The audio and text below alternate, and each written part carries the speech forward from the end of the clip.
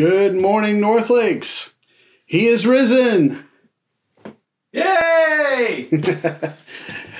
And this is indeed a happy resurrection day. Easter can mean so many different things to different people. Similar to Christmas, sometimes you have to make a special effort to emphasize the true meaning. And so there are a lot of things that have maybe been incorporated into Easter celebrations from other historical pagan or other belief systems, with the egg and with the rabbit and fertility and all that stuff.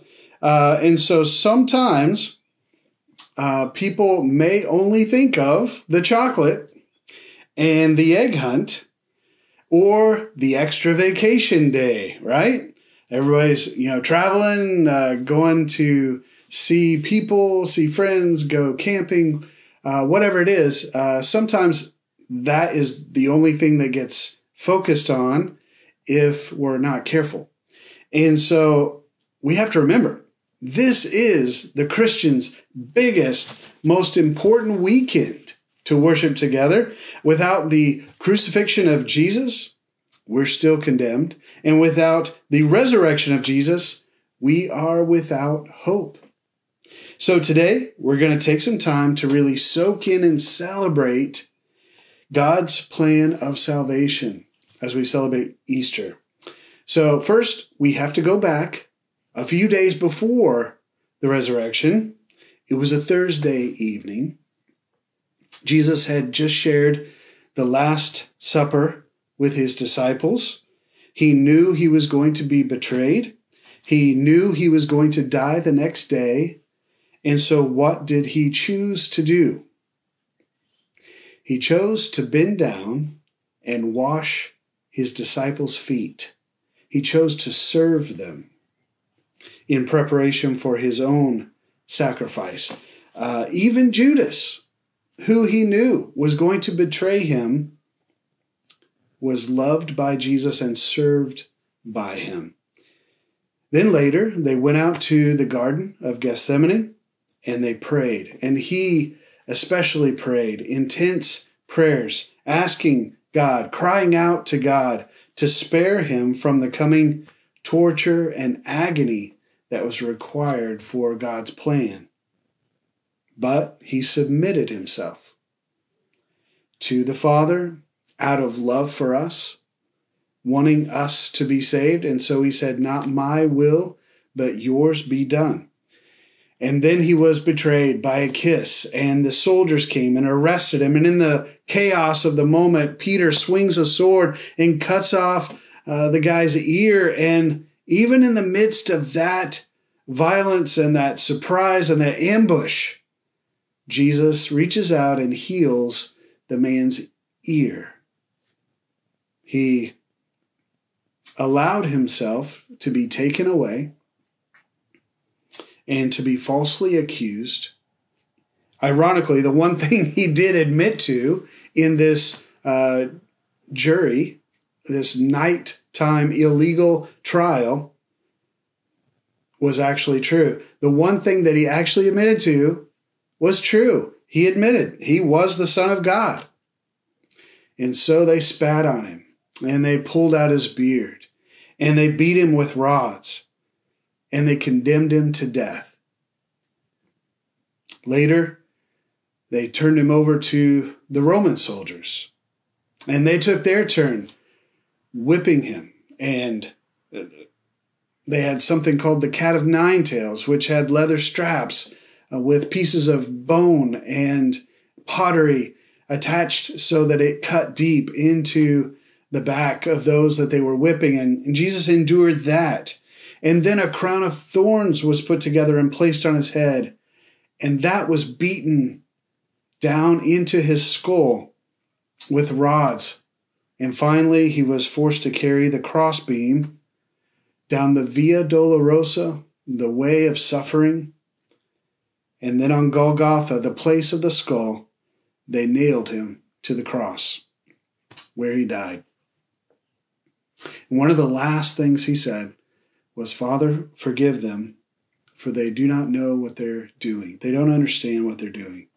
Even in suffering, to the point of death, he was thinking of us. He was thinking of those he was dying for.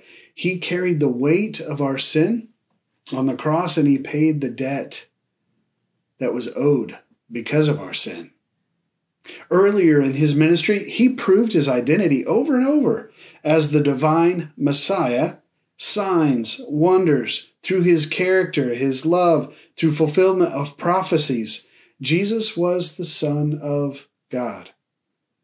I mean, even the centurion there at the cross recognized that Jesus must be a God of some sort, just by the way he died and the circumstances around his death.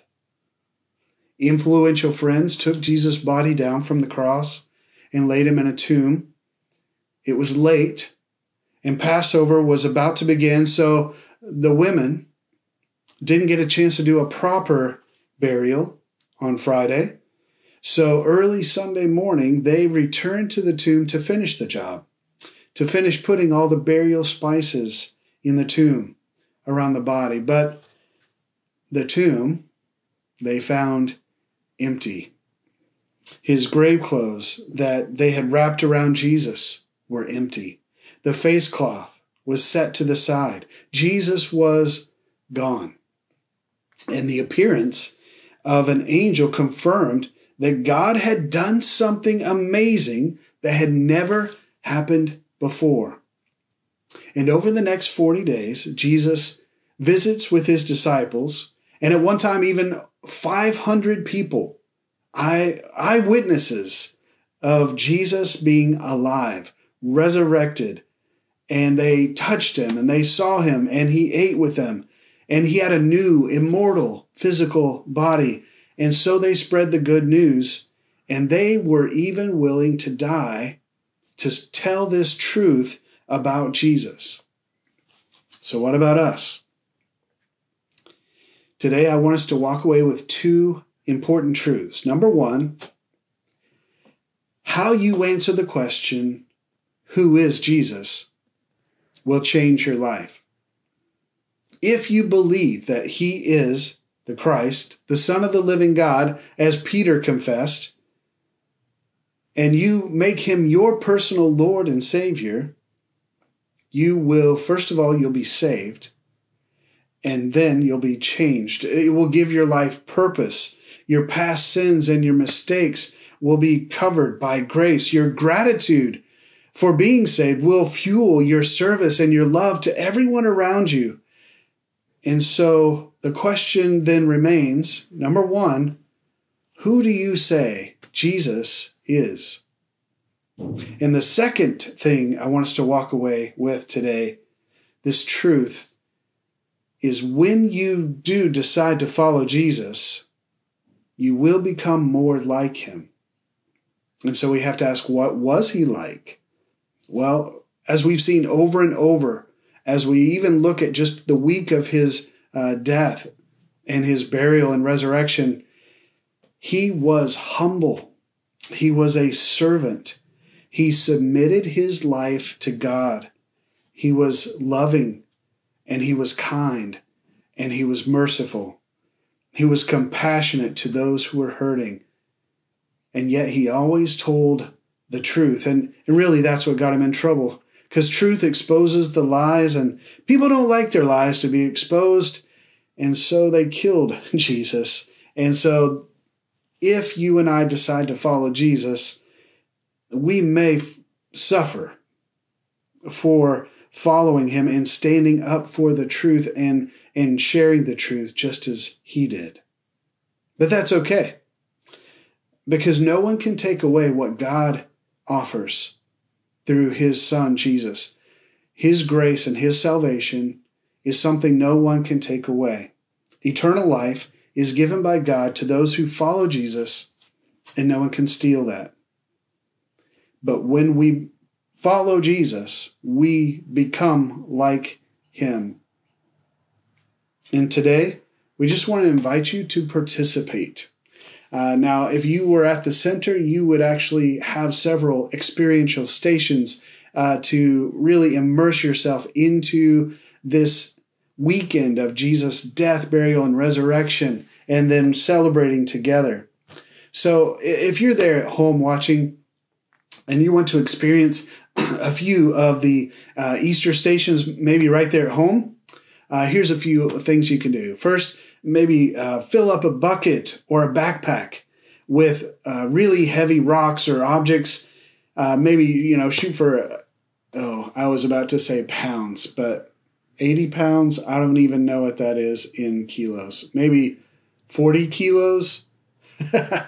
Anyway, a really heavy load. And I want you to see how far you can carry that. Or maybe hold it straight out in front of you and just see how long your arms can hold up that weight.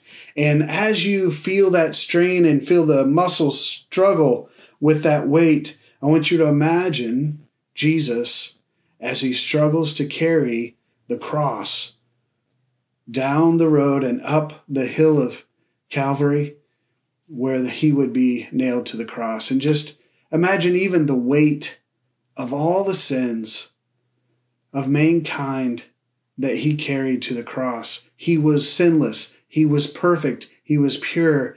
And yet he took on and became sin so that we could be saved. Another thing you could do is have your own communion time. Get some juice and some crackers and take some time and just meditate on the Last Supper and think about, as we've been talking about, this new covenant that Jesus said was going to be established by his blood and his broken body. And then think about how he gave himself on the cross and that agreement that he was going to return. And someday we will have another I guess it will be the first supper maybe, instead of the Last Supper. It'll be the next time when he comes again, and think forward and think through the new covenant. Another idea, you can grab a journal, just some scratch paper or something where you can start writing out a prayer of thanks, a prayer of gratitude for what God is doing in your life. Thank him for covering all of your sins. Thank him and confess those areas that you need to get right, and take time to really just pour that out and get right with God, and just humble yourself before him in a way that's really personal to you, and express that maybe through a drawing or a poem or some form of something you can keep later and look at and remember. And then next, go to your spice rack. Grab a few that you like. Maybe it's cinnamon or cloves or something like that. And take time to smell them. And as you do, remember that moment as the women go to the tomb and Jesus is gone.